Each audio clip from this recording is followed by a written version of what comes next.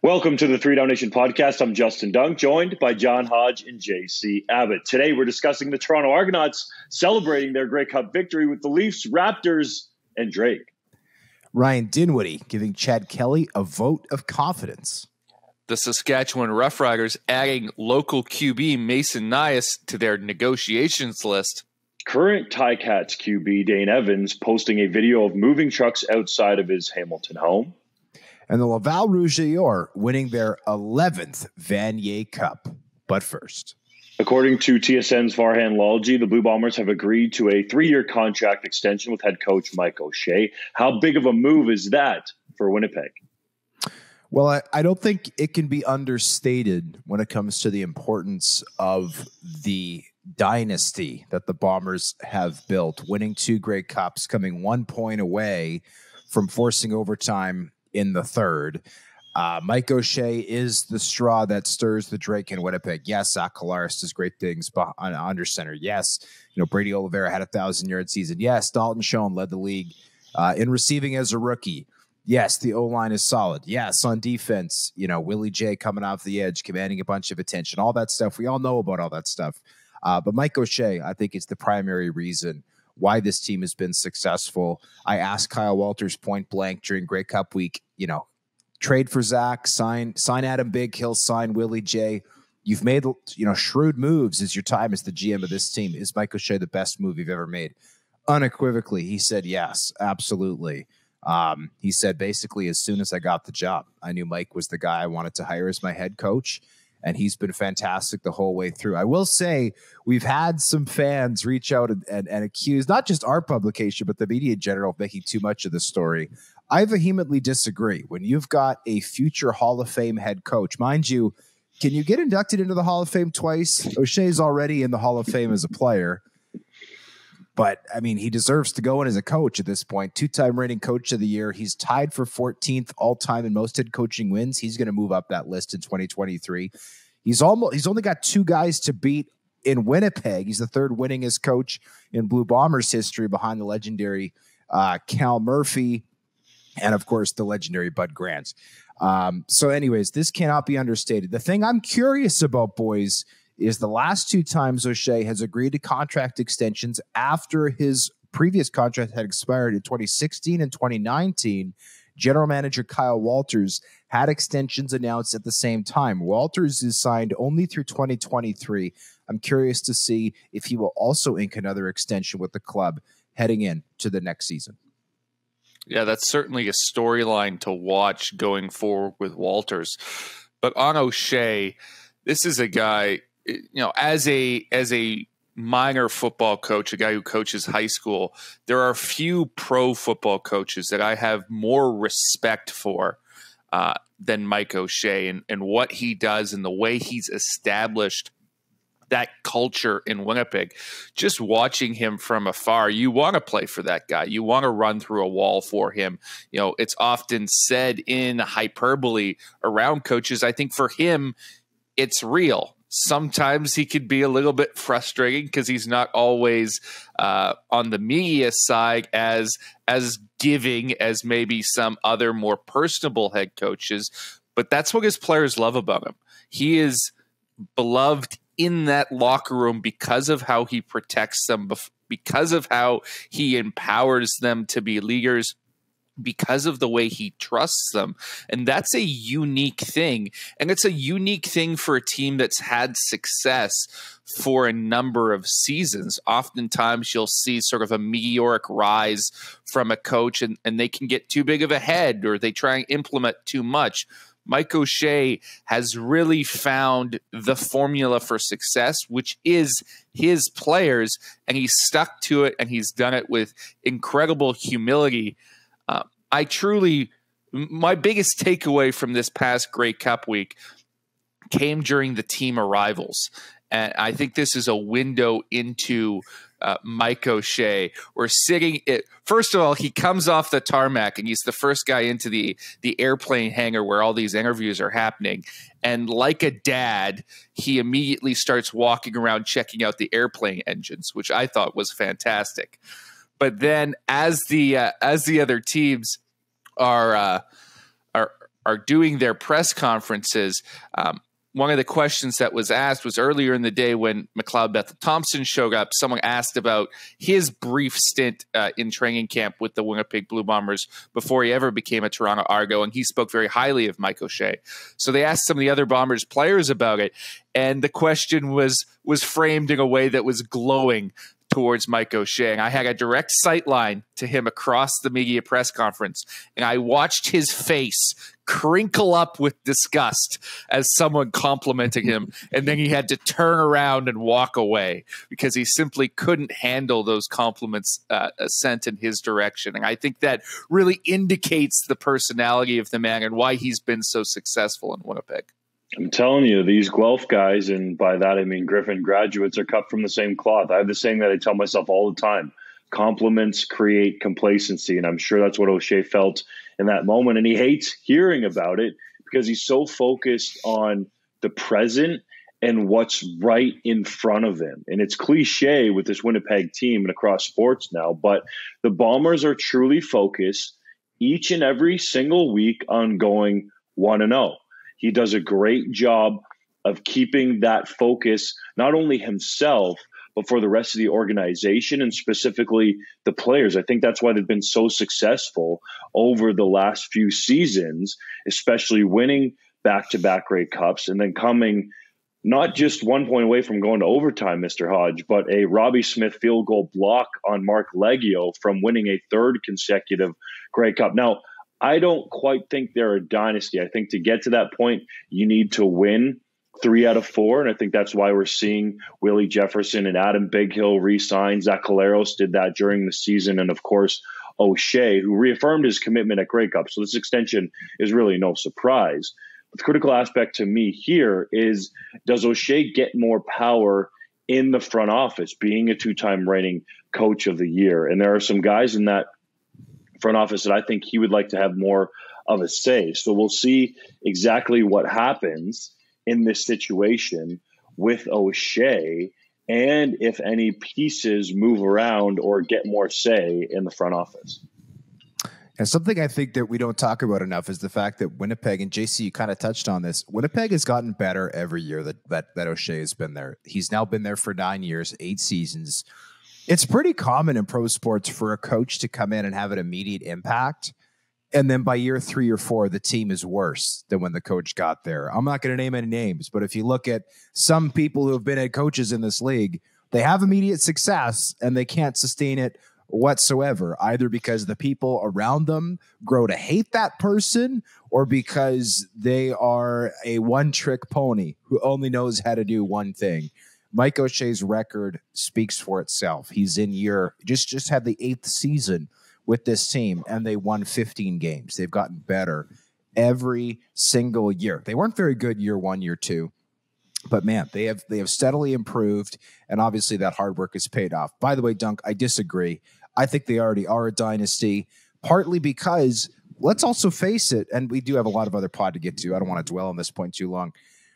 This is a team that dominated this league at a time when it was literally so hard to keep free agents that the league and the PA stepped up to limit the amount of player transiency, right? Edmonton won 5 in a row back in the late 70s, early 80s. That was a hot topic at Grey Cup week because, of course, the Bombers were looking to become the first three-peat in 40 years. Edmonton played at a time when free agency wasn't really a thing. Guys leaving for the NFL wasn't really a thing. When you look at the number of guys that Winnipeg has lost to the NFL over the last few years, how many guys had the opportunity to go elsewhere? Some of them did, right? They lost Kenny Lawler. They've lost some high-priced free agents, Andrew Harris, whatever. I think that given the context of when Winnipeg achieved this, I do think that they should be considered a dynasty, even if they fall flat next year. Obviously, that remains to be seen, but I think they are a dynasty. I do. We won't get into some of the stuff that might be helping keep these players in Winnipeg, okay? But I can understand where you're coming from. They have been a very good team for a while now under O'Shea. I just think if we're going to start talking dynasty, they need to get that third one. Really good, difficult to go back-to-back. But let's see if O'Shea can make it 3 and 4. And I think one of the things that stands out to me about O'Shea going back to Grey Cup week, not quite the same story to JC, but a little bit behind the scenes, is the Blue Bombers practiced at Laval Field, which is a minor football field in Regina. And the main reason for doing so was because the Bombers staff had scouted it out. They didn't want anybody from, let's say, the Argos peeking in there to see what they were doing. And I think it's those type of details that O'Shea is the head man for that really makes this team just that much little bit better, which is what you need in professional football to consistently win double-digit regular season games and be at the top of the West Division. So it's small things like that that set the Bombers apart from the rest of the CFL. Yes and no. And by the way, the whole secrecy thing, I think, is the one drawback of the Bombers achieving so much success, because that's going to, we're in a copycat league, a copycat world. Other teams are going to be closing walkthroughs, which is not allowed, by the way, under CFL rules, as far as I'm concerned, to try to protect the fact that, oh, look, their players are kind of sort of standing around on the field. By the way, after watching all the walkthroughs at Grey Cup week, I am on a personal mission. Walkthroughs are a terrible name. From now on, we are calling them stand-arounds. I'm sorry. They are not walkthroughs. These are stand-arounds. Let's get it right. And anyways, we should move on. I will say one more thing. I saw criticism again, not just of our publication, the media in general, of making this a big story.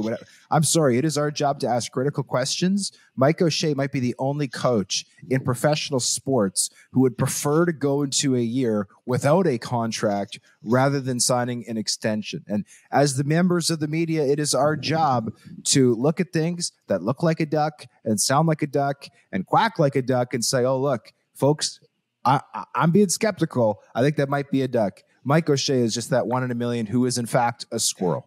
Looks like a duck, quacks like a duck, is not a duck, actually wanted to stay in Winnipeg.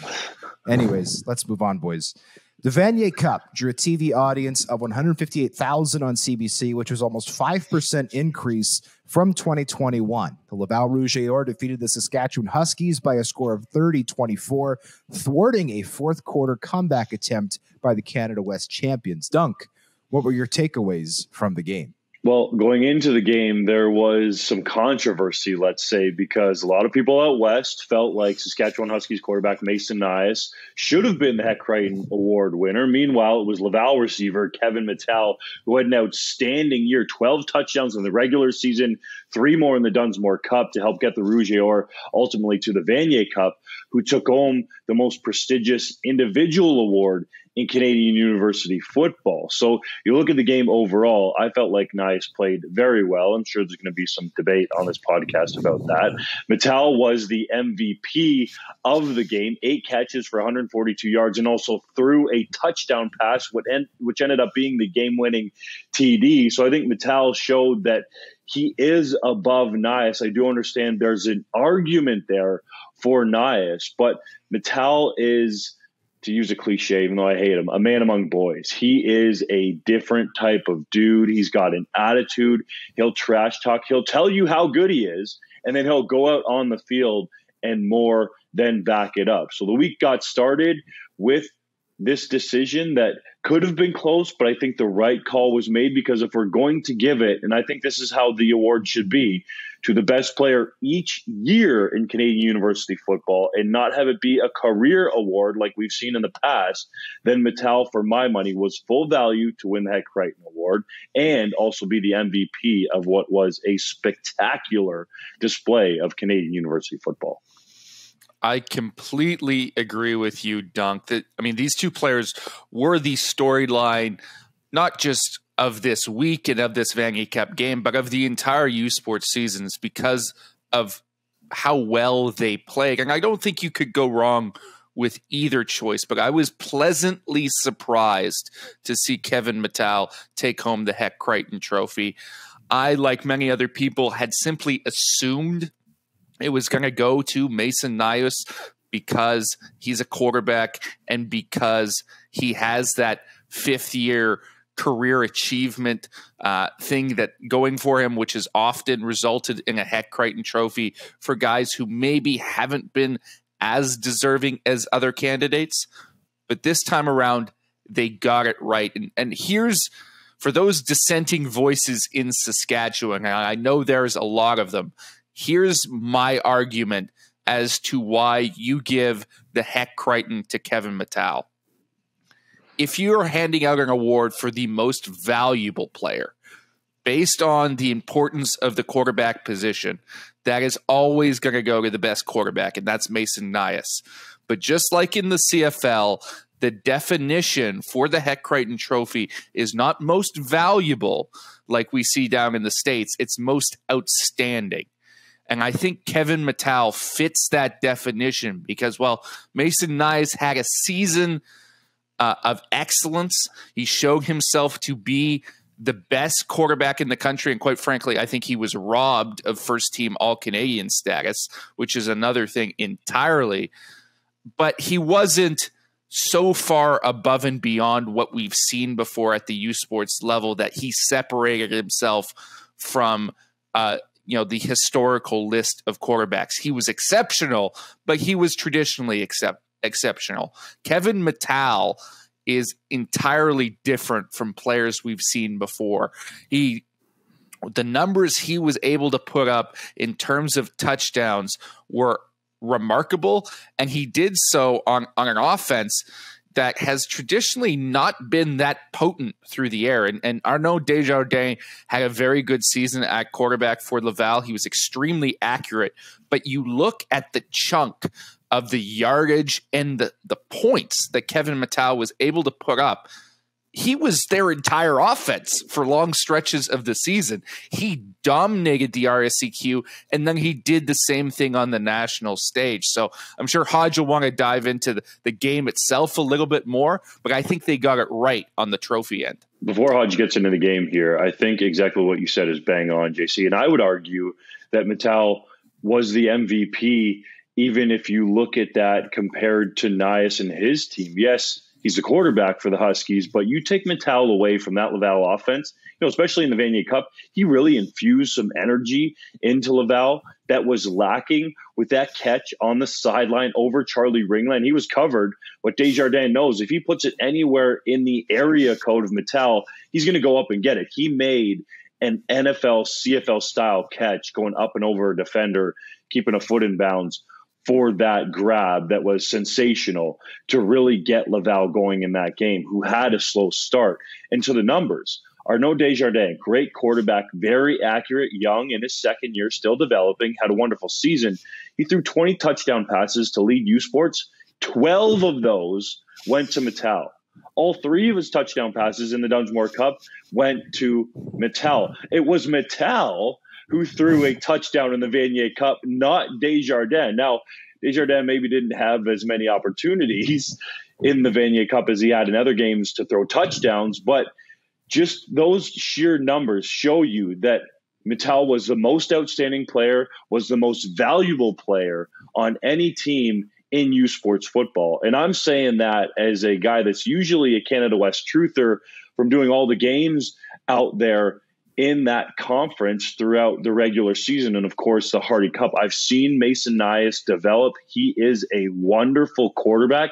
He has helped turn that Huskies offense into a pass-first offense during his time there when it used to be run-first with a bunch of great running backs going through there. Tyler Chow, and then Adam McArty was supposed to be Josh Iwanchina this year, but he got hurt early in the season.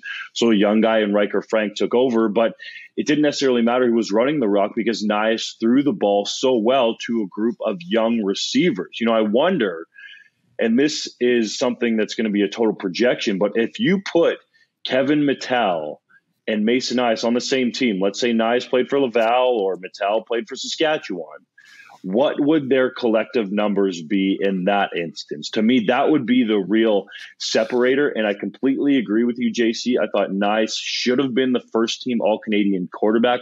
All due respect to Desjardins, he should have taken the second team nod, but Nias should have been the first team All-Canadian. And imagine those two guys on the same field together. Maybe down the line, that'll happen in the pros.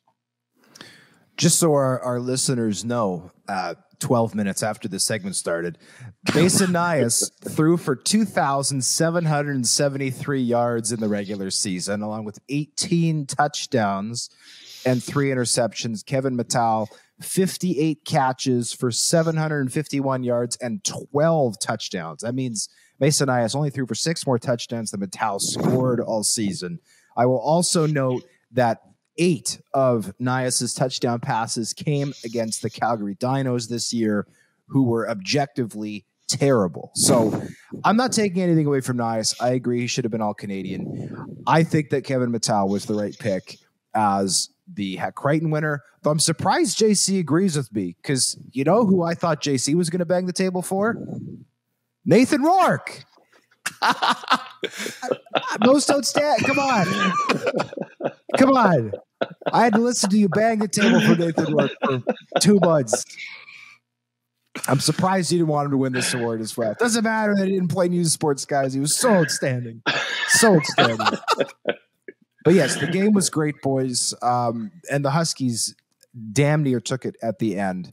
Nias did have a pick in that game, came off a receiver's hands. Ball probably should have been caught. And if the ball is caught, the Huskies may very well win that game. And by the way, a full testament to the Vanier Cup and the Grey Cup this year. The Grey Cup, I don't think, was as well played as the Vanier Cup, but you couldn't ask for 2 better finishes for Canadian football fans who took in both games.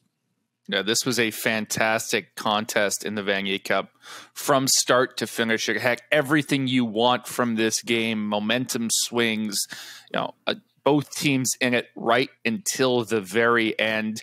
It was one of the best football games that I've had the pleasure of watching this season. And if you're the type of person who loves the CFL, but doesn't carve out a little time in the year to watch some U Sports football, go down to your local school, watch those guys play, or at least tune in for the Vanier Cup and the national semifinals, you really are missing out, because there is some fantastic football being played by guys who are going to be stars at the professional level, and you can get it for dirt cheap. You can go down, you can probably pay $10 to get into your local stadium and watch this football. You tune in to the CBC and watch this broadcast. It's well worth your time because of the quality that is on display on the field. The quality is really high, and it's been rising for a number of years. And I can speak to the Canada West Conference particularly because I see so many of those games live. So even if you don't want to go out and pay your money to watch the game live, if you're in Manitoba, turn on Bell MTS. If you're in Saskatchewan, turn on SaskTel. If you're in Alberta or BC, turn on TELUS and watch these Canada West football games. It's a wonderful production that Bamboo Shoots puts on largely through SaskTel. They follow the Rams and the Huskies around most of the time. And these athletes out there are so competitive, and really week to week, even though Calgary, as Hodge noted, had an off season, there were still some competitive games there with teams at the top of the conference. You don't know who's going to win week to week. It's not like when Western lines up against York and Western's going to literally run them out of the building. The Canada West Conference, I think, is the most competitive top to bottom.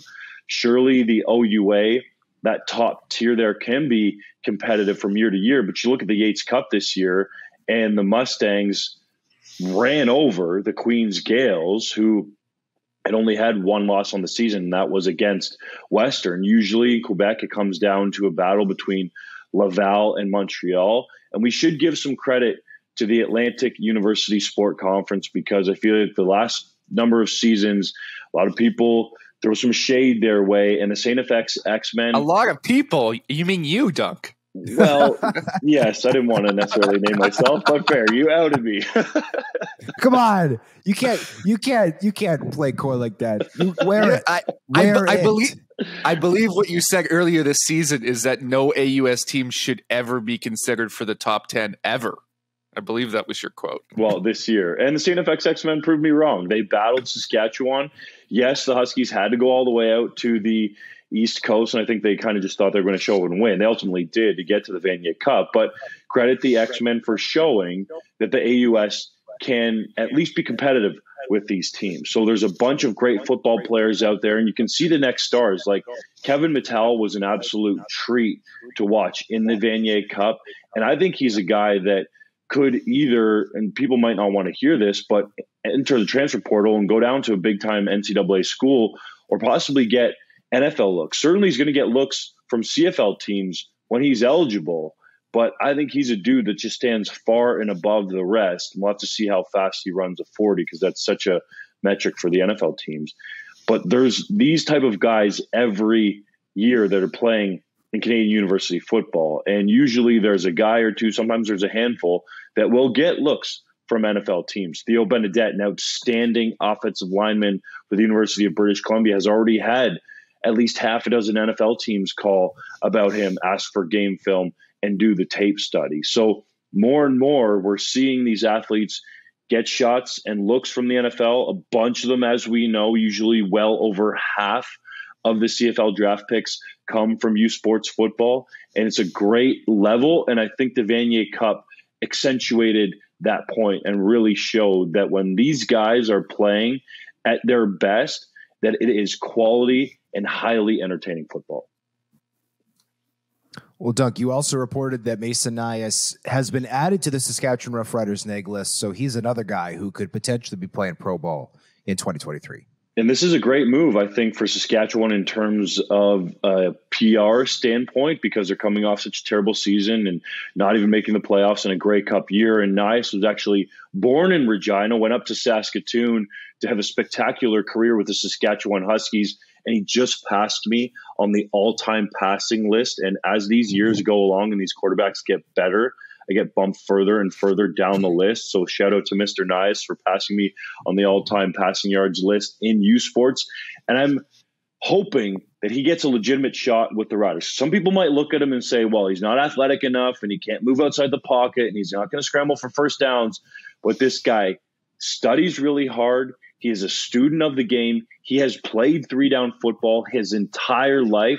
I believe he's got the arm strength to make all the throws. And if you put him in a professional atmosphere, and he's been there before, he's been through the Canadian quarterback internship program with the Rough Riders, I think he could thrive in that environment. And I see no reason why he doesn't at least deserve the same opportunity that a bunch of Americans get, come up north of the border, who have never played this Canadian game, to compete legitimately for a roster spot with the Rough Riders. And we all know that Saskatchewan could use a quarterback of the future, fellas. They certainly could. And let's not get carried away. Mason Nias is not going to jump in and immediately be the starting quarterback for your Saskatchewan Roughriders. But to your point, Justin, this is one of many guys, I think, that have come through the U Sports ranks in recent years who have all the tools to be a guy on a CFL roster, to compete for a spot, maybe not as your starter, but as your third stringer, as your second stringer, a guy who's just as talented as many of the people who get brought into training camp from south of the border and stick around on a practice roster and never become anything. Mason Nias has taken tremendous strides as a passer the last 2 years. I was lukewarm on him coming into the draft in 2021. It should be noted he's on the Riders neg list because he went undrafted last season. No CFL team wanted to take a shot on him. But I think everyone sort of missed a little bit on their evaluation, including myself, because with an increased role this season, he showed incredible poise and decision-making and accuracy as a quarterback in that tough Canada West Conference. Now, I didn't think the Vanier Cup was necessarily the best game he's ever played. I know you're going to disagree with me there, Dunk, but he certainly has the tools going forward to be successful, to be a guy who can come in and not embarrass himself at the CFL level, who can pinch hit for you if you need him to. And I hope this is a trend that we see more of, because teams sort of took notice of Canadian quarterback talent this past year with my boy Nathan O'Rourke having so much success and Trey Ford becoming the first quarterback since 1980 to get drafted in the first round, and then coming in and becoming the first U Sports quarterback to start and win a CFL regular season game since 1985. So now there's precedent for it. And I think teams are looking around at a depleted talent pool They're struggling to find quarterbacks who are up to that level, and they may start looking to U Sports more and more as that level of competition rises, and they realize, well, maybe there is an advantage to having a guy who can play our game, our 3-down game, and make those reads at a high level already and bring him on to the back end of our roster. Hodge, I thought you were going to have a point here about Mr. Nias and Canadian quarterbacks, man. Don't we all love Canadian quarterbacks? No, we've been talking about U Sports for 20 minutes. Let's move on. We just talked about a CFL connection for U Sports. The Rough Riders, buddy. Fair enough.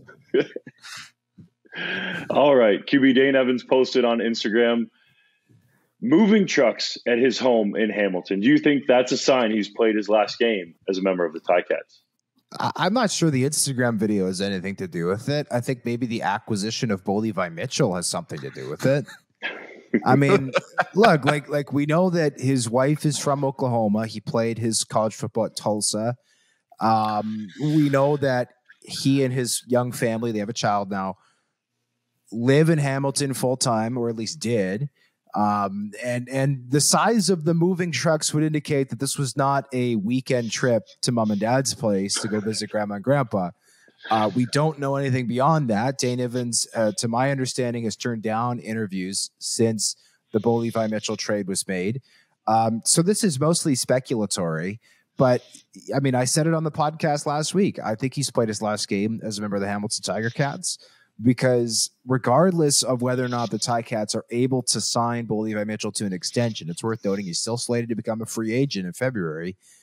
Dane Evans is supposed to make a boatload of money this year, over $450,000. It's a raise from what he made. Pardon me, when I say this year, I mean 2023. It's a raise from what he made this past season in 2022.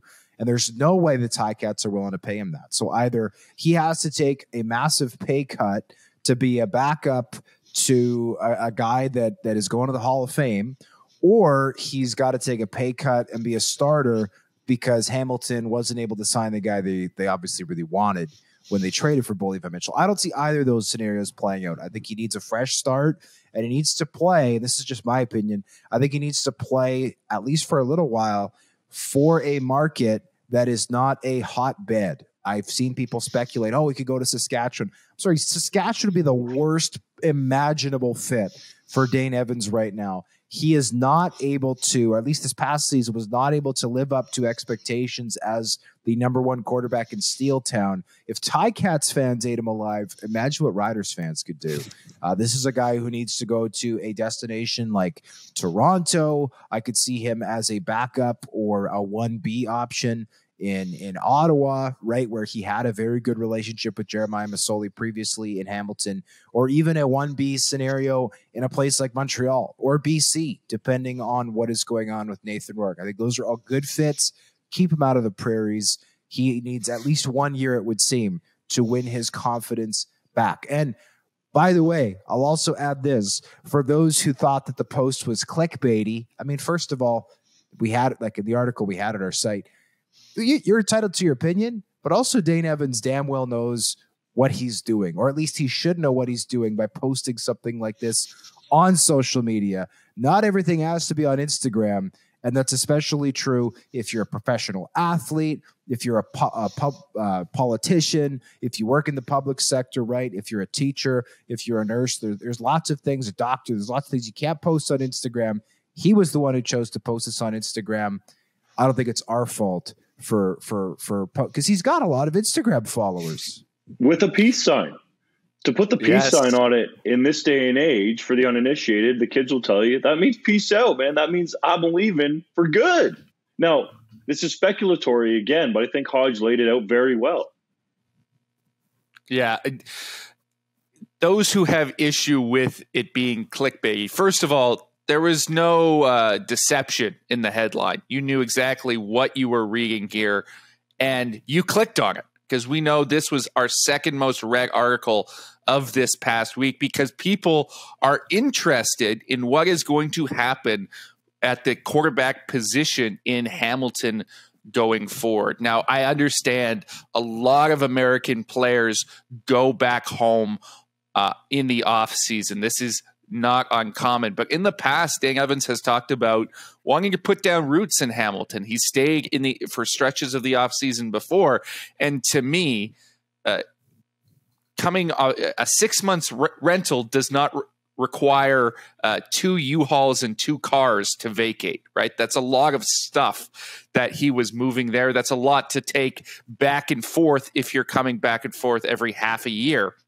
So this seemed like a more permanent transition, at least in my mind. And what was even more interesting to me than the post itself was I had to look at Dane Evans's Instagram page, and I'm not a follower. I don't live and breathe on every meal that Dane Evans has or every picture he posts. So I can't say if this was a change from before, but I found it very interesting that in his bio on Instagram, it says pro quarterback.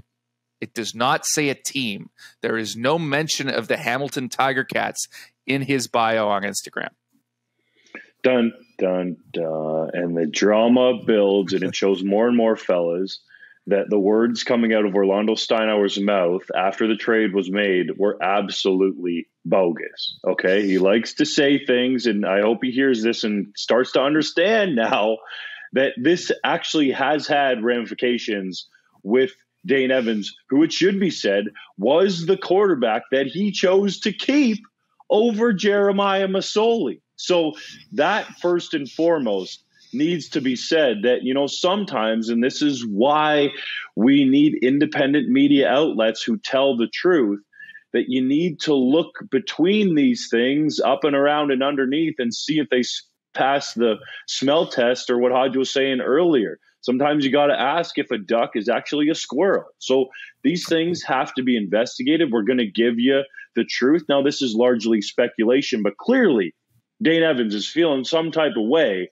about the Tiger Cats trading for the rights to Bo Levi Mitchell. Just the rights right now. They still have to woo him and sign him, and Mitchell is going to fly out to Hamilton with his family and hear what the Tiger Cats have to say. But if you just look at the landscape of quarterbacks and the possible teams where Bo Levi Mitchell could sign this offseason, to me, there's only actually a couple that make sense, okay?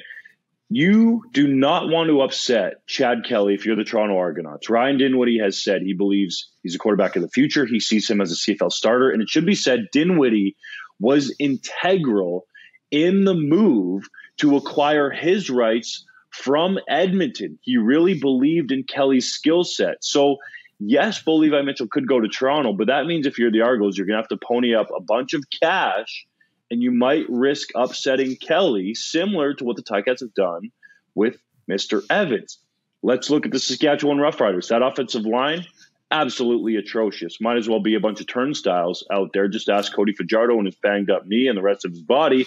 So I can't see Mitchell signing there unless there's an absolute overhaul or they way overpay him. The team that I think needs to be talked about a little bit more, and they're used to making savvy moves at least the last year or so and proving that they can compete in the West, is the BC Lions. Yes, that's me making an assumption that Nathan Rourke is going to take a shot at the NFL, but I think it would be an ideal situation.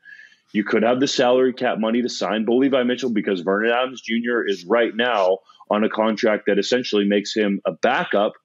And then if Rourke happens to come back from the NFL in, let's say, a year, hopefully, for me at least, he's down there for a very long time and gets a shot to start in the NFL because I think he's that good. Don't you think Mr. Mitchell would love to play in a dome out on the West Coast and be closer to Calgary, where he has made a home and set down roots? I don't think that's being talked about enough. That's a bunch of speculation. But if you just look at the scenarios, fellas, I'm curious where you think about Mitchell landing at this point in time. I'll go. I'll let JC touch on Bo. I want to add one more thing about Dane Evans. Again, Dane has not done interviews since the Bo Levi Mitchell trade. His last post on Instagram culminated. You can go look at it for yourself. The last paragraph culminated with the paragraph, "Write me off, count me out. do whatever you want, but I know who I am as a man, teammate, and QB, and I know how sweet it's going to feel raising that Grey Cup in Hamilton next year. The photo is him in a Ticats jersey. He signs off his DE9 with a Ticats emoji and a black heart and a yellow heart. Boys, this was posted 6 days before the Bo Levi Mitchell trade. So Dane has not taken control of his own narrative and spoken to the trade, and that is his right. But when you don't speak to it, you open the door for speculation. So that's why we are going to be discussing that today.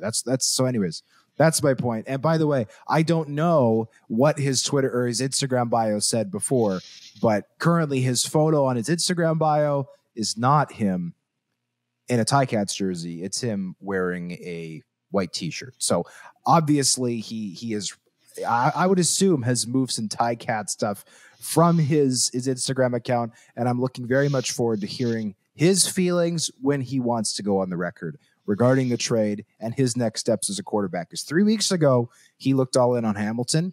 I would assume that's not the case anymore. Yeah, just before we move on, because I know Hodge is looking at his watch anxiously. To your point, Dunk, I think Bo Levi Mitchell ending up in BC would be a fantastic fit. And quite frankly, I would pound the table for that move. I look at how he looked at the end of that West semifinal, throwing in that dome at BC Place with some velocity. I think it's a perfect scenario for him. Everyone knows I'm not necessarily a believer in Vernon Adams Jr., so I would like some competition in there, and I think Bo Levi Mitchell out in Vancouver would be a great fit for him. By the way, stats that feel wrong but are correct. Dane Evans, quarterback rating in 2022, 90.2. Bo Levi Mitchell, quarterback rating in 2022, 87.2. Dane Evans, 3 points better, had a longer average attempt, had more yards per game. His completion percentage was 5 points higher, threw for 7 more touchdowns. The issue is he threw for 10 more picks. But all I'm saying is Dane Evans' QB rating better than Bo Levi Mitchell's in 2022, which is wild. Those numbers don't make sense to me when you consider that he threw for 10 more picks. They also don't take into account the fumble issues that Evans had. And the bigger issue to me is they don't take into account Bo Levi Mitchell being a 2-time CFL MLP and Bo Levi Mitchell being a 2-time Grey Cup champion. What's that? I said it's called a quarterback rating, not a fumble rating, but I get where you're coming from. It should all go into play. I just think that it's an interesting metric sometimes, but it doesn't tell the entire story. But this is something we're obviously going to monitor on the site on 3downnation.com. And to the points that you guys made earlier about clickbait, everything on the internet these days is designed to try to get you to click on it. I don't care if it's an ad, a story, a video, or anything else. That's what the internet is there for, okay? So you make that decision on your own. We largely present the facts, and that's what we did with this story very well on the site. JC, you said it. The headline told you what was going down, all right? The rest of this conversation on the podcast, we have tabbed as being speculation. When we get facts, they'll be up on the site. Well, we always have facts on the site. And when we have analysis or opinion, it is clearly labeled as such, right? So yes, yes, your click is a vote. And by the way, anytime people accuse us of clickbait, I say, well, look at the site right now. Look at the 10 most recent articles. Can you tell me which one is clickbait? Because Calgary Stampeders sign random defensive back it's not clickbait, but whatever. It's fine. The Edmonton Elks released global offensive lineman Steven Nielsen after he signed a contract with the Raiders Tirol of the European League of Football. What does this mean for the league's global program? Well, it's certainly not a good look, and this has been a persistent problem. Well, let's not get into the merits of the global program here from the CFL's perspective, because I think the last thing that Hodge wants after a 20-minute discussion on U Sports is a 30-minute discussion on the merits of the global program. Correction. Our listeners, not Hodge. Dude, this has been a great podcast so far. I don't care what Hodge says. Okay, well, let's do this. Anybody listening who wants to give feedback, tweet at Justin and myself and tell us if you want more 20-minute discussions about youth sports or if you want less 20-minute clock. But it was warranted. We're talking about a player who had an all-time great season in Kevin Mattel, Mason Nyes, who was added to the negotiation list for the Saskatchewan Roughriders, and an outstanding game. We don't do it all the time, but this pod has been straight fire, boys. Keep it going. Okay, well, pivoting back to the kid from Austria. I am nothing if not an advocate for democracy. So send us a thumb. It could even just be a thumb up emoji or a thumb down. Set at John D. Hodge, at JDunk12, and then an emoji. Describe your take on this week's podcast. There you go. I invite the feedback. Moving back to the global program so we don't get entirely off the rails here. This has been too long on the global program, by the way, okay? We are 30 seconds into it. Give us a break.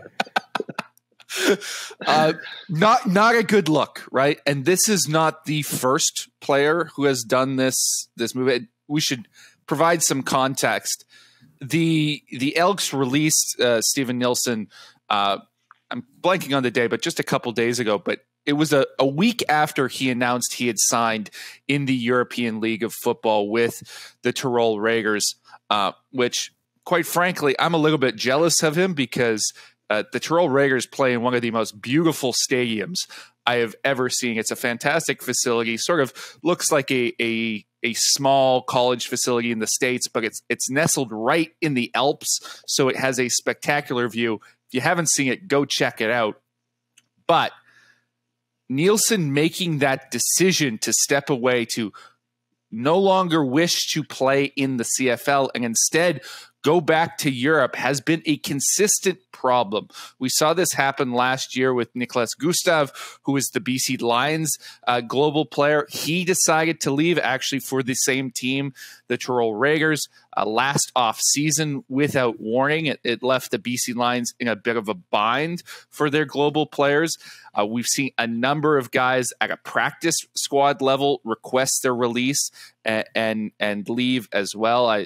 David Azinian, British linebacker who's now playing for the Berlin Thunder, he requested his release from the Ticats. A number of other players at the practice roster level have done the same thing. And players who have been drafted by the CFL Global Program who have simply just refused to come and who have instead stayed in Europe. And what people need to understand is this is not an equivalent level of competition to the CFL, but there is decent money that is available right now in this sort of semi-professionalized version of European football that has sprung up, especially if you are a high-level player who can play in a country other than your own, like Steven Nilsson is. He's Danish, but he will be playing in Austria. He'll be what they call a European import, and so he'll be highly coveted, I'm sure well compensated, but he'll also have the ability to, in the offseason, work another job and make money. And I've had European players who are very talented, guys with NCAA pedigree, who are absolutely of the level where they could come in and have an impact in the CFL, like we've seen a few of the global players have, like Diedrich Hansen. Tell me, why the hell would I come to Canada? I'm making 100,000 euros a year between playing football and my real job. At the time, it was $54,000 Canadian. Now that's gone up to match the minimum salary for the rest of the league, which I think is a good move by the league. But still, it's not equivalent. They can have a better situation staying at home. And most importantly, they know they're not getting playtime. Now, there's been a couple of teams that have embraced the global program, none more so than the Winnipeg Blue Bombers, who I think have really empowered their global athletes and given them roles. But Steven Nilsson coming from Edmonton, everybody and their grandmother knew that Chris Jones was not going to play at global player at anything other than punter. That was it.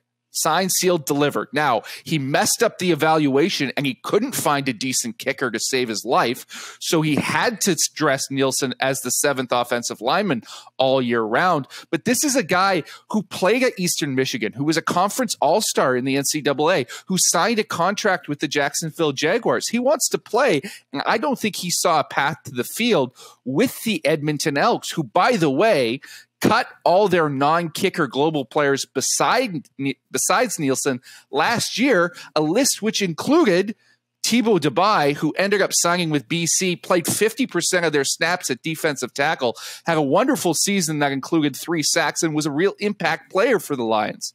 This was a blanket statement by the Elks that they are against this program, as many teams and many evaluators on the football operations side have been. And because of that disconnect between what the league office is trying to do and what teams are willing to give these players opportunities to do, Europeans do not see this as a great opportunity anymore. They did the first time around with that first wave with Deandre Hansen. They saw it as something new, something that they could come and maybe make a jump in the level of competition. That is no longer the case. It is going to be tough sledding for the CFL to get players to come and commit to this league. I still think what Randy Ambrosie said at his State of the League press conference rings so true. He admitted that the global program has not brought in any substantial revenue. And I believe the CFL, against all of JC's passion here, needs to focus on its homegrown talent and investing that money domestically to growing the games and grassroots programs and getting more fans into the stands. So there is a disconnect there, JC, I will admit. I'm not saying that these global players are not talented enough to play in the CFL, but I was always of the mind that they should earn it just like the Americans do that come up to our country. I don't think there should be this pathway laid out. And because there has been this shift to the global program and so many people are going with kickers and punters, that has essentially made the Canadian kicker and punter extinct, all but extinct. I mean, there's some of them, but that has gone away. So what does that do to the kickers and punters that are doing it here in Canada? I just think on so many levels, this program, nothing to do with the athletes, but the way that the CFL has gone about it has been an absolute failure. It's been a waste of money. They should invest it domestically. And if there happens to be a talented global player, say the league has given them that designation, that thrives in the NCAA, they can come into our league just the same way the Americans do. To me, that would be a better investment of the league's dollars and also be a much more fair way to compensate the global athletes. And let's also mention this. Nielsen was a UDFA signing of the Jacksonville Jaguars coming out of Eastern Michigan. He was the number 2 overall pick in the 2021 CFL Global Draft. Like, if anybody was going to come in at a non-kicker position, and mind you, offensive tackle is hardly sexier than kicker, but if anybody was going to come in and make an impact, it was Steven Nielsen. And he was under contract for 2023. He basically threw the keys on the table and said, I'm done sitting on the bench and wasting the best years of my career on a bad team, making the equivalent of 50,000 euros a year. I can make more money and actually play in my home country. I'm gone. And if that isn't an indictment of this whole program, I don't know what is. I had a league source tell me during Grey Cup week that there are going to be less globals at this year's combine than there have been in the past. As far as I'm concerned, that number should be 0 because this program should not exist. If we want to have global players, fantastic. I'm all for growing the game. I'm all for having these guys. And by the way, we talk about them as being global. A lot of them play high school football and college football in the United States. At that point, they may as well be American. The fact that they're originally from another country is somewhat irrelevant. But anyways, I think this program, I've always been a skeptic of this program with what has occurred over the last month between Randy Ambrosie's address at the State of the League and between this Nielsen development. It just highlights how much of a gong show and waste of time it truly has been. And everyone knows that I'm one of the firmest proponents left out there of the global program, just from the standpoint that I like the growth of the game. And I believe affirmative action, in a sense, is built into what the CFL is. You look at the Canadian ratio, and that is so important to me and what it means for this country and this league. And quite frankly, I'm an advocate for extending that slightly, just with a couple of spots for international athletes, because I think it's good for the game and it's just damn cool. From a personal standpoint, I like it. But there is not going to be revenue here, right? Everything that you guys have said has been correct, other than the fact, Dunk, you bemoan the amount of money spent on the global program. I think that was true 2 years ago. There's no longer any meaningful cash being spent here other than to fly players in for the combine. The CFL, in many ways, has disconnected from this program and is doing it in a half-assed manner, so it cannot be effective, and the players see this. So it's difficult for me, even as an advocate for this program, to A, defend it right now, and B, see a path forward for it in the future, given that it seems like those within the CFL are not truly committed to it. The football operations people still do not want it and will not embrace it. And now the players that they are actively trying to attract do not really see it as a viable path forward for them. That's really unfortunate. I think it's been a failure on all fronts from all parties, and that makes me incredibly sad as someone who wants to see people from diverse backgrounds have success in our league. Two quick things to that. One, JC, I think you have to be the biggest proponent of this movement because you are the only person who is left as a proponent of this program. And secondly, you say the league has no expenses except for flying guys into the combine. Might I ask, where would that money otherwise be spent if we weren't bringing in guys? Oh, right. They'd be spent on Canadian players who have played our game at either the U Sports level or the NCAA level, and we'd be supporting local domestic athletes, by the way, many of whom were born in other countries. You just have to watch a World Cup game and look at the faces and the names on Team Canada. And as much as those players are proudly Canadian, I'm fully proponent. You don't have to be born in Canada to be Canadian. Our doors are open. I think that's wonderful. These guys are already from diverse backgrounds. The fact that they don't have Canadian citizenship doesn't necessarily mean a whole heck of a lot. These guys, we have plenty of David Onyemata, a perfect example. He represents not only the University of Manitoba and the province of Manitoba and his country of Canada, he also represents where he was born, right? Overseas. I believe he was Nigerian born, right? He's more than Nigerian born. He's Nigerian raised. He came to Canada at university. He's not even really Canadian by any true definition. Reigning most outstanding player and most valuable player and most valuable Canadian in the Grey Cup.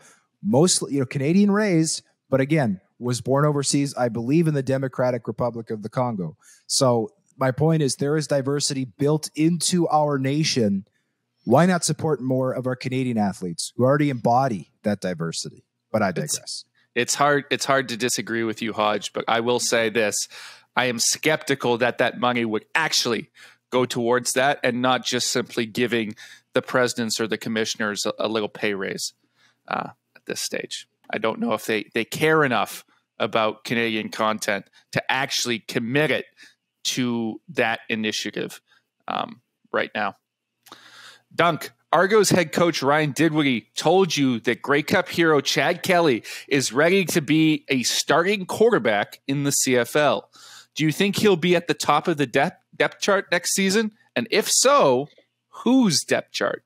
If it's going to be a depth chart, it's got to be Toronto. Dinwiddie clearly loves this guy, and Chad Kelly continues to say after his fourth quarter Grey Cup performance that the price has gone up. Now, he actually does have a pretty solid contract for an American quarterback going into his second year in the CFL. I believe he can make, what is it, fellas? Well over $200,000. That's if he hits all of the incentives. But even if he just plays a bunch of games and starts a bunch of games for Toronto, he can make over $200K next year. So I don't understand exactly what Chad Kelly is thinking. Maybe he's thinking that he's going to make like millions of dollars like the guys do down in the NFL, or like his Uncle Jim used Does to make. anyone understand what Chad Kelly's thinking at any point in his life? I don't know if there's an ability to track that. Sorry. No, well, we understand what he's thinking when he's partying on the stage. But other than that, I think he needs to understand the CFL salary cap and what quarterbacks make up here a little better. But it's fine. Honestly, this guy is a charismatic personality.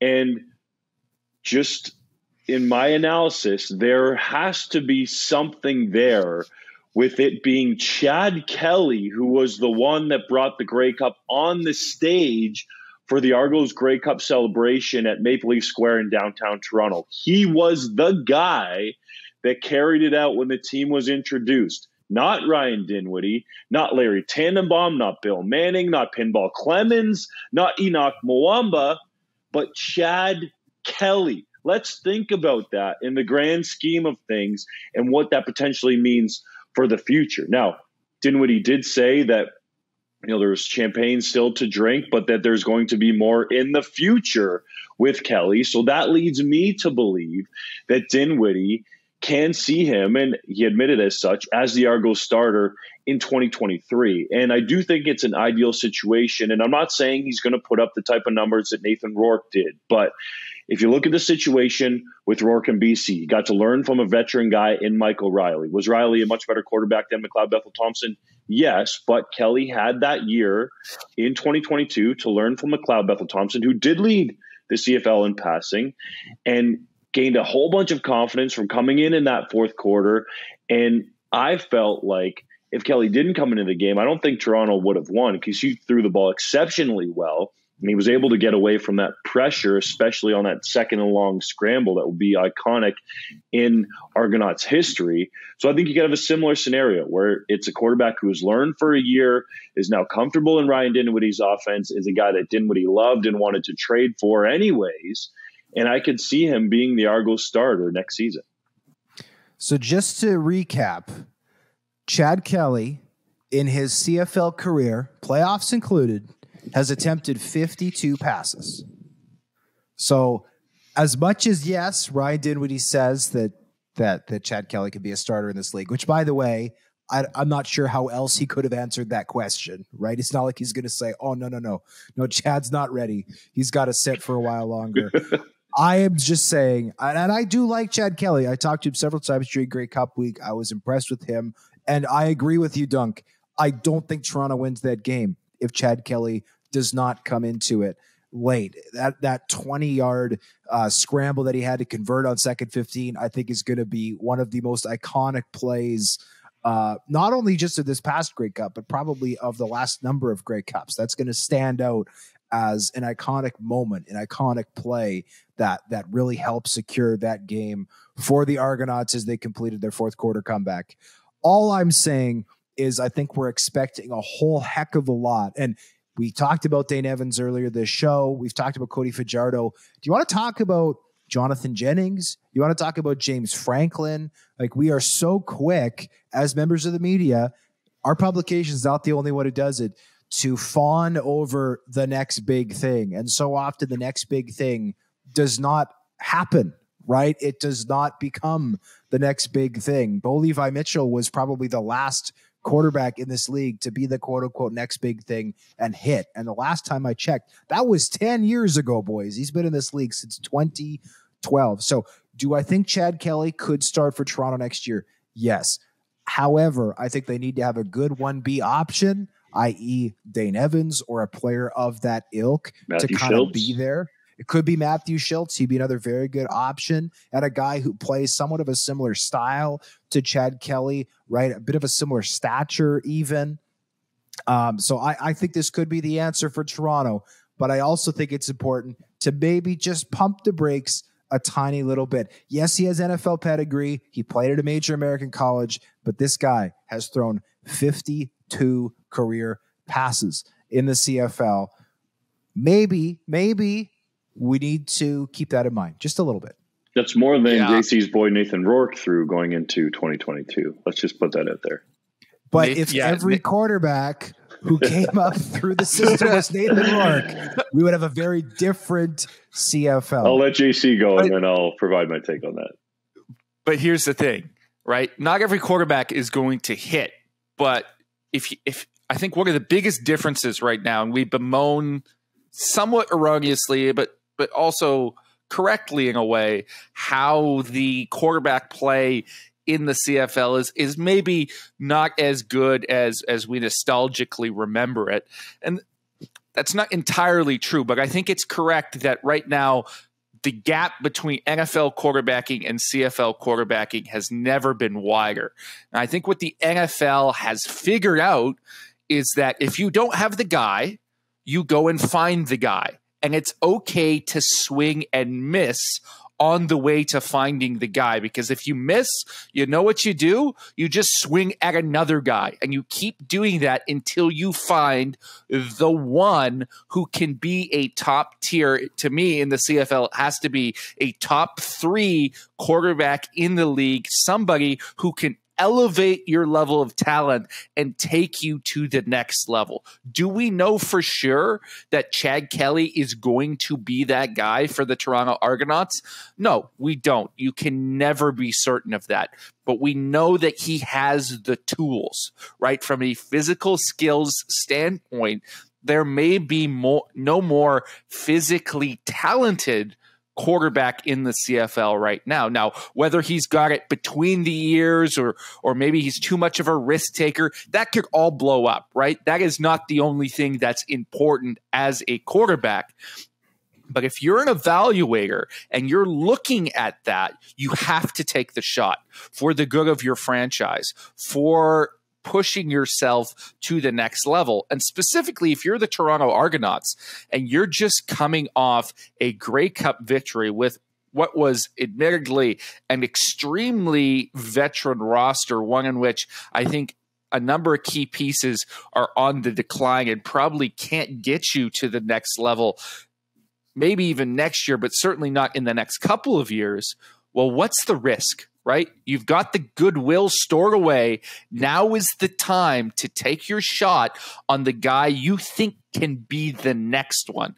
And if you fail, that's fine. Then you take another shot after. CFL teams have been far too conservative at the quarterback position for far too long.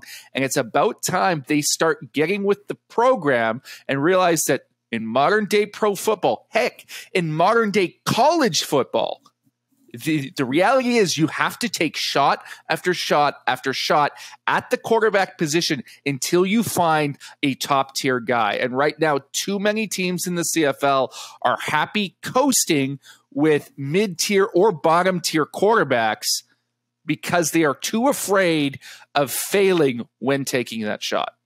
Excellent point, JC and Hodge. I agree with what you said in terms of there being the flip side of it, the quarterbacks who don't work out. Now, I'm not saying Kelly's going to work out for sure, but I think that he has a lot of the traits that could make up a potential franchise guy, and he's got that name that's going to be marketable in Toronto. We've already seen it on the site. The stuff that we've written about Chad Kelly has done better than most of the other Argos content that we post. So he has that name because his uncle, Jim Kelly, played for the Buffalo Bills, took them to 4 straight Super Bowls, and is a legend just not too far away from Toronto. And there's a lot of Bills fans around here that understand that and actually know that. And that makes Chad Kelly a recognizable face. Now, that doesn't necessarily make him a high-caliber quarterback, but I think he has the skills to be able to do that. And to JC's point, I think it would be prudent for Toronto to keep him and work through that. Yes, he's only thrown 52 passes, and Nathan Rourke is the exception to the rule in terms of being able to go from backup to the best quarterback in the league. But Kelly also has that ability, and he's at an age where NFL teams probably aren't going to look at him. And even though he might not want to hear that, and even though Kelly believes he's better than 50% of NFL starters, he's 28. So realistically, NFL teams aren't going to bring him in, and he's already had his shot down there, and some of the off-field issues caused that not to play out probably the way that Kelly would have wished. And he's already in the gym, guys. Like, he's posting on social media that he's back at it. When I talked to him, I got this sense that he was going to do everything in his power to be ready, in shape, focused, committed for this opportunity. I think he's learned from these mistakes in the past, even though he's going to enjoy what Toronto has to offer and some of the Grey Cup spoils. I think he did that for a little bit. Now he's already back at it in the gym, preparing for that opportunity in 2023. And I asked him about the potential of Bo Levi Mitchell coming and signing with the Argos due to all the connections that he has with former Stampeder coaches on that staff, including Ryan Dinwiddie, the head coach. And he essentially doesn't care. He said, if Bo Levi Mitchell comes, that's fine. I'll deal with it. And we'll go ahead and compete. So I just think he has the right attitude. He's got the physical traits, and the name could be sexy to, dare I say, potentially revive what is something that is so unsexy in Toronto, and that's the Argonauts. I hate saying it because we all love Canadian football on the site and the readers and listeners and viewers, and of course, the three guys that have been on here talking for a while now about this great game. But in Toronto, it's just not sexy. I think with Chad Kelly, there could be a little bit of star power there that could give you some oomph to get some new Argos fans into the stadium, because that's ultimately what Toronto needs to do to become a successful franchise from a business perspective in the CFL. Two quick things. One, I think McLeod Bethel-Thompson, if he is done, and there is speculation that he could retire. And by the way, I do think that the Argos, if the choice is McLeod or Kelly, I think it's wise to roll with Kelly. I will say, and I'm planning to write an article about this, I think McLeod could be the least appreciated quarterback in CFL history. This is a guy who's led the league in passing. He's led the league in passing touchdowns, and he's won a Grey Cup as a starter. And everybody seems to think that he stinks. Like, I can't think of another quarterback in CFL history with that resume and a lack of reputation coinciding with that. The other thing I will say, I forgot to mention the previous segment, 3 Down Nation did reach out to Steven Nielsen for an interview. He has not replied to that request. Last topic, JC, you wrote an opinion piece on why the inability for CFL players to sign midseason NFL contracts gives the USFL and XFL a recruitment advantage. Tell us about it. Well, this is a piece that sort of came out of some discussions I had with personnel people over Grey Cup. So it's not coming wholesale out of my own mind. There are other people in the league who are thinking about this. And I also want to preface this by saying, I'm not saying players should be allowed to leave the CFL midseason, right? And jump straight from the CFL into the NFL that way, which I got a lot of comments on Twitter from people who just read the headline and not the article and seemed to believe I was advocating for that. That is not the case. We're talking about joining an NFL team mid-NFL season after the CFL season is complete. Are you suggesting that some people read headlines but not the whole article? I'm flabbergasted. I'm shocked. But the crux of the issue here is that we have these other leagues, right? The AAF first, the XFL, the USFL, and then the third version, the XFL, coming down the pipe.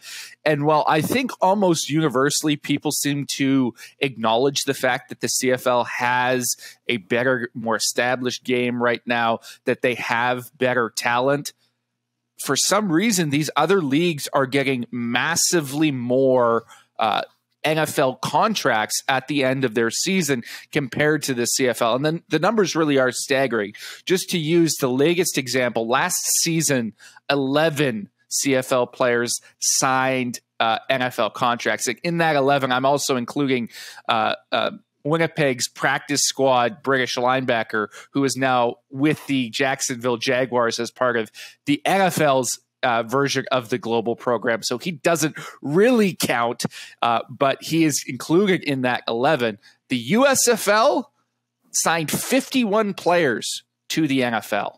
51. That is a staggering difference. And now the amount of players that actually made teams is not that different, right? You're seeing CFL guys who made the jump stick on practice rosters at a very high rate. And D. Alford has established himself as a legitimate player with the Atlanta Falcons, our CFL All-Star from the Winnipeg Blue Bombers at cornerback last year.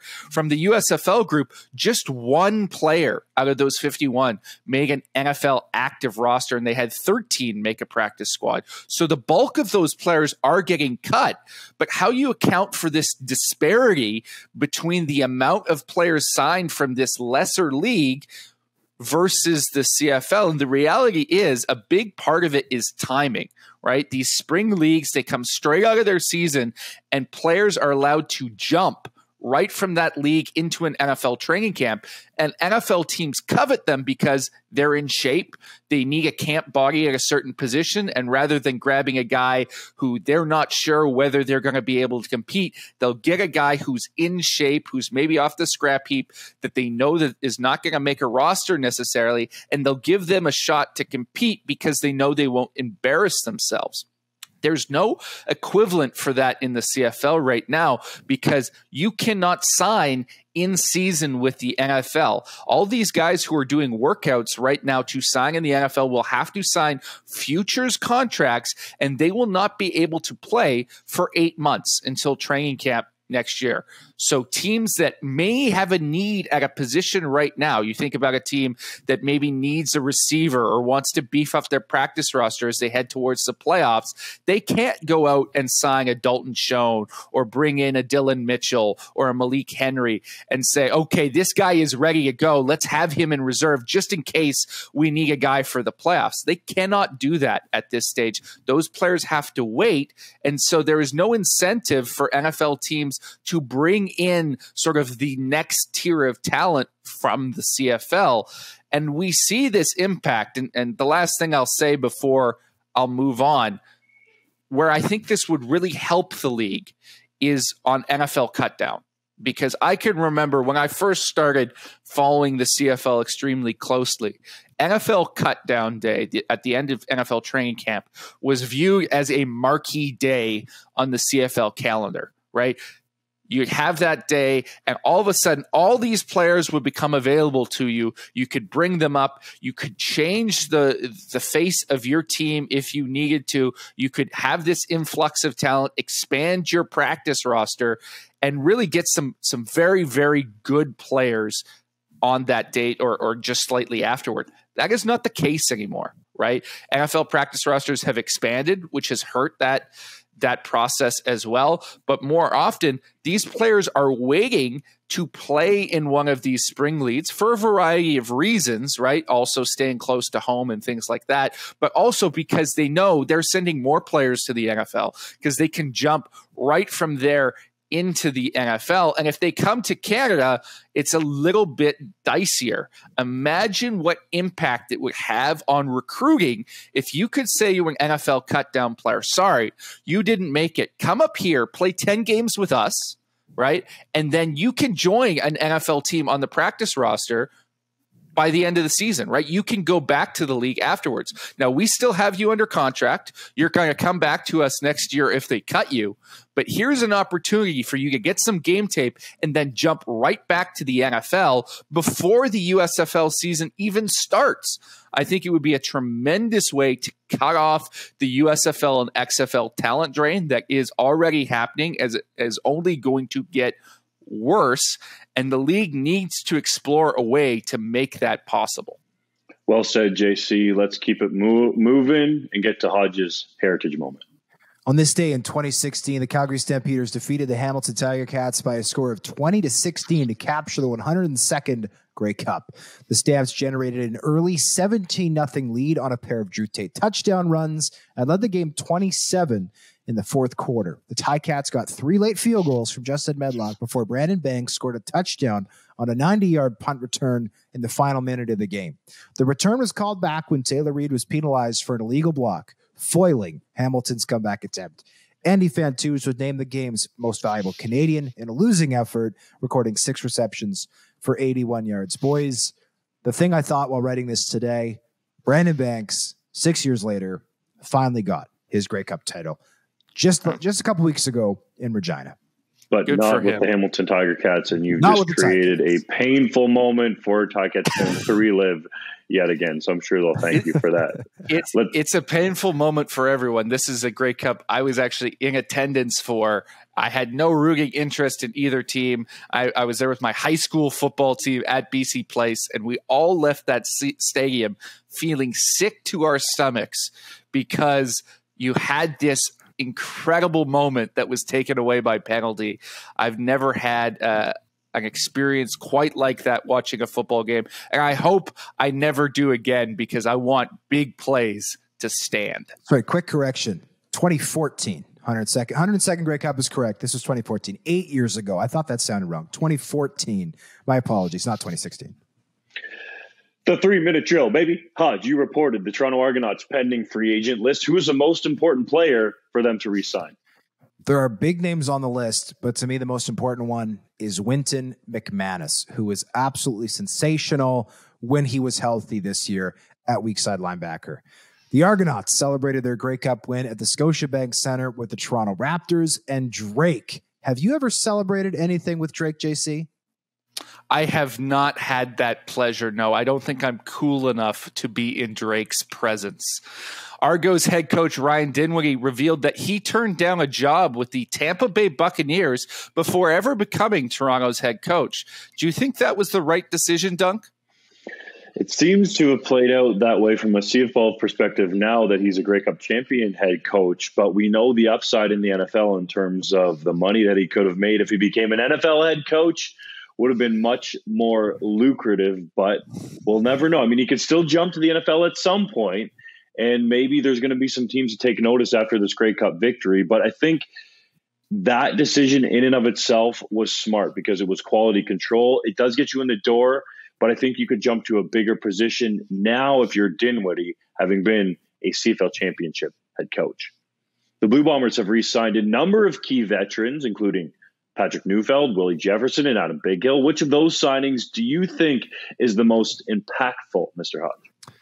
I mean, I feel like I have to roll with my O-line here. I think I'd have to say Patrick Neufeld, but honestly, it's a toss-up. Bighill is essentially a coach on the field, and Willie Jefferson is a unicorn in this league.